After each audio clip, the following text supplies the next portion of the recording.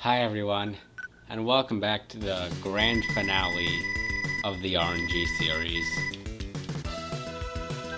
Yeah. It's like after the race that was Mega Man 6, the second half of that game anyway, how bad can this be? Because I don't think this game is too bad on the difficulty side, apart from the final boss.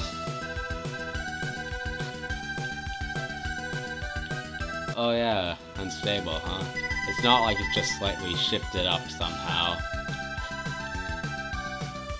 Awesome. I mean, this is funny. Peak comedy.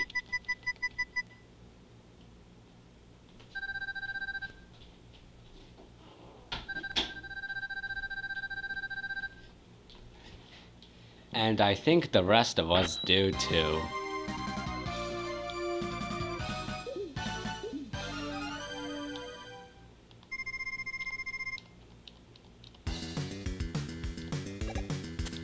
And now more cutscenes.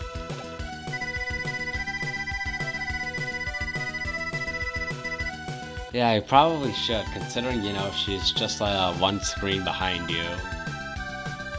Like, probably like 3 yards, I guess.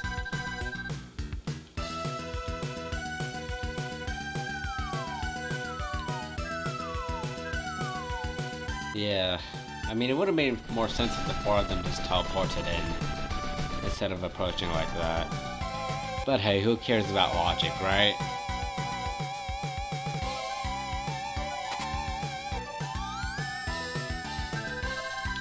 And so, he would then proceed to make one of the hardest Wily machines or final bosses in history. One thing to note about this game is that the charge shot is kinda weird in this one compared to the rest of the series. It takes some getting used to. In short, it takes like a long time to even get to level 2 Buster, but to compensate, they made the time between level 2 and 3 much shorter. Although here, the best thing to do is really just rapid fire it. I know it's gonna be a great run when I can't even do a no-hit of the intro boss. Yeah.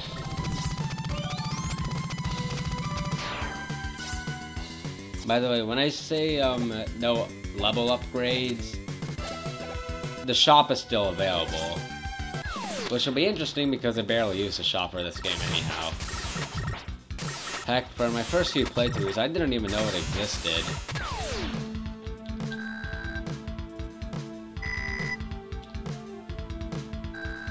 I did that to encourage myself to play this game, to be honest, because due to like having certain upgrades and weapons needed to get certain others, I didn't want to do this run at first, but now that I've eliminated that altogether, we can play the game. Okay, who do I get first? Okay, Cloudman. I'm doing this by the logic by 1 is Freeze Man, and we go from there.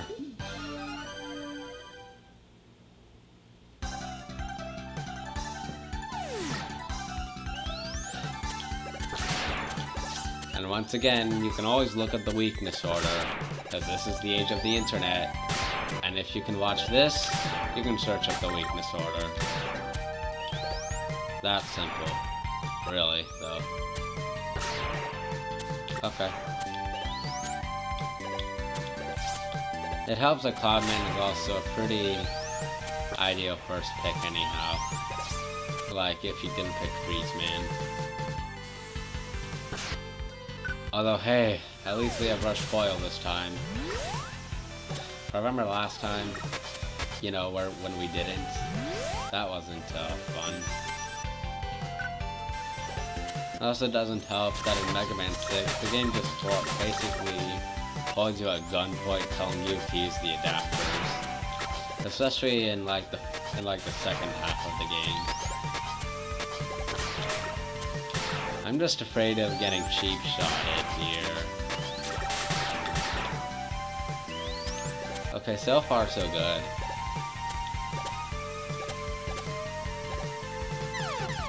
I pressed the jump button. Yeah, I thought, you know, the game would register my jump button press, but input lag, I suppose. I know how it sounds like I'm just making excuses, but trust me, if you've ever played Smash Ultimate, you know what input lag looks like, and it's very real. So yeah, that was unfortunate, to say the very least.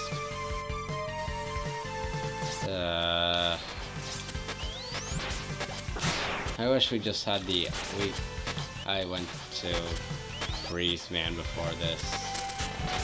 Okay, but okay, that I didn't think that through. Now, what?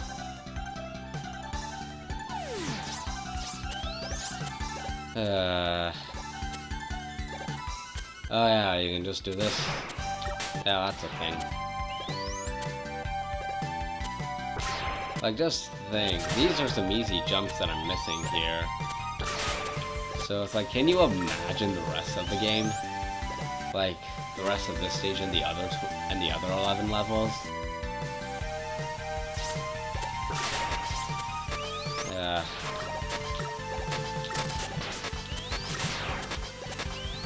Yeah, how about we don't miss easy jumps anymore? Sounds good for me. Sounds good for my sanity. It's like, will it or will it not work?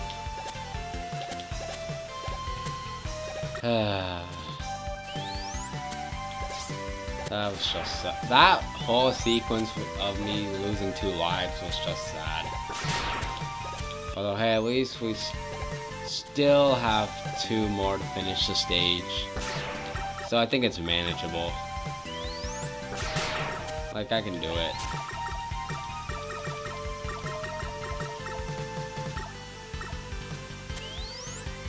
Although, this is the part with the invisible platforms. Unless you went to Freeze Man first. Although, to be fair, these are placed in such a way that if you just make a blind leap of faith where the platforms end, you basically always land on another one. So it's not too bad. Although, the Freeze Man thing really does make it easier. Where does this lead to?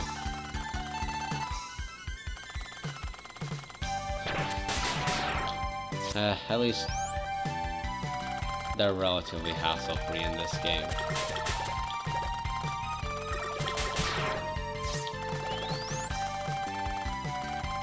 Oh, this is one of those games. Normally I would go for that ladder, but that would just lead into a 3-step side mission for a level upgrade, and considering I'm only allowing myself to get upgrades through the shop this time around, we don't have such luxuries.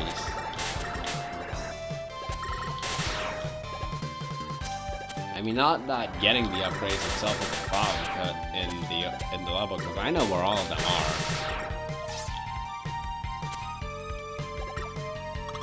Yeah, other than those 2 deaths, this stage wasn't really a problem at all. Well, it's just my own incompetence, really. The boss is also pretty easy, by the way.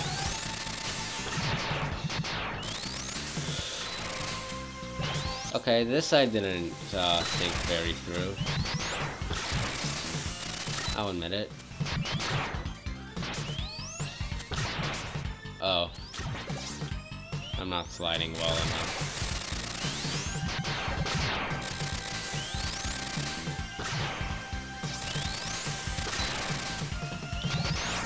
Manageable. So very manageable.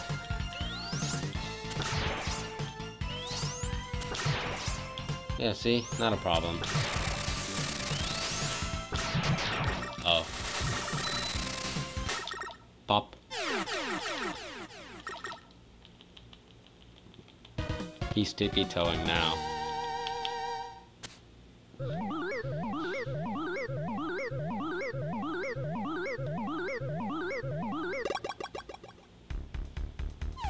wonder how like other gamers looked at a sprite the first time, because you do have to remember this is the first time Mega Man wasn't 8-bit.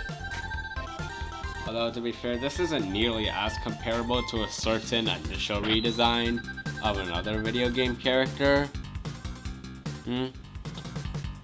Yeah. So I got a 2, so Burst Man is next.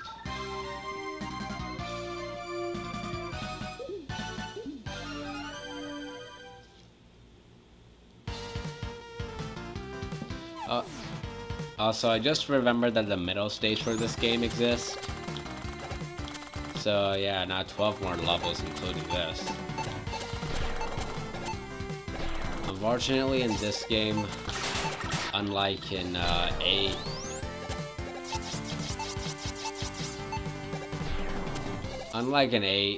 you really can't, hold on. Yeah, that's the art of the slide jump right there, really. It's like you either get the life or the E-Tank. Personally, I'll take the life because E-Tanks I can just, after beating all the Robot Masters, I can always just go back and buy them. Oh, okay. That's a thing. Oh. Very good job, me.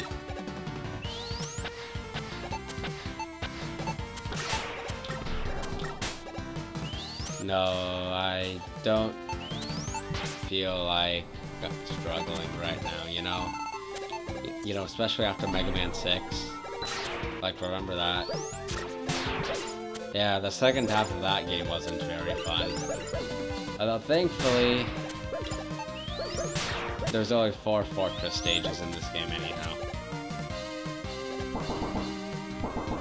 And now, this is literally just do this.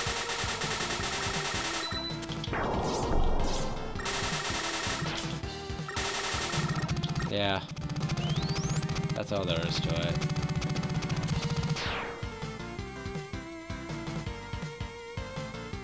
Oh.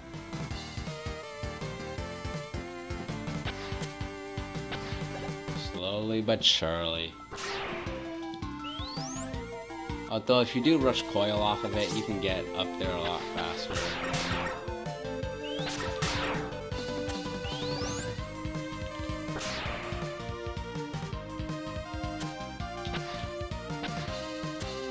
I'm pretty sure when it comes to this game though, like I'm pretty sure all everyone would remember of it is just the final boss.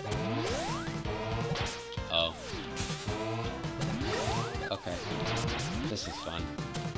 Oh yeah, this is the game that introduced the concept of Rush being able to get hit. Thankfully, they removed it from Mega Man 8, but it's back in Mega Man and Base, and it can be a real problem when trying to do some of the secret discs for that game.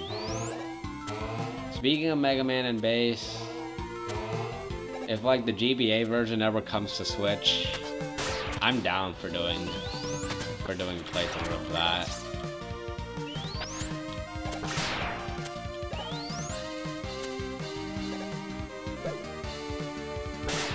I mean, we might as well ignore it. Ignore the R. Not like we're gonna be using it.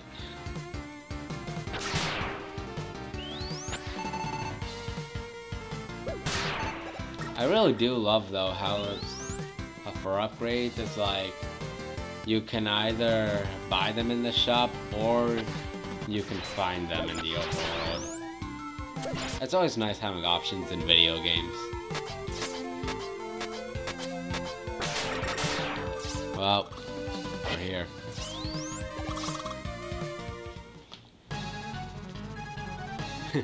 I was just sticking about it. It's like, hands up. And he's like, nope, no hands up today. Yeah. Really not too much to say here. The rapid fire button on the Legacy Collection version really removes all challenge from most, if not all, challenge from this battle.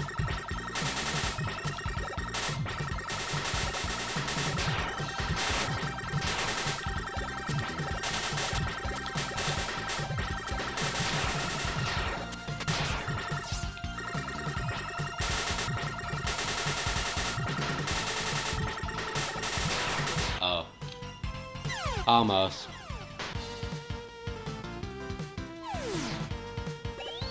I went into that with essentially a handicap anyway, though.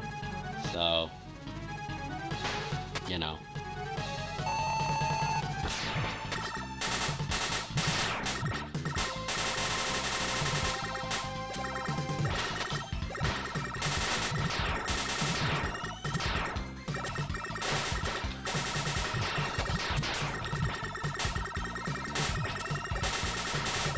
I can just blast all of these anyway, so why even bother trying to dodge them?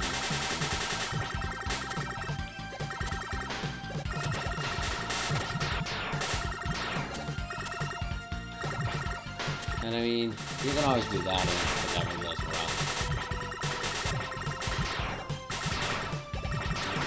Oh, okay. Oh yeah, that's the thing. Nearly forgot it even existed.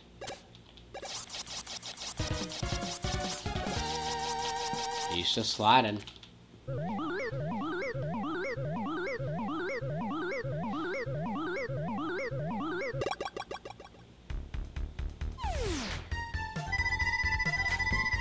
Okay, so Freeze Man is next.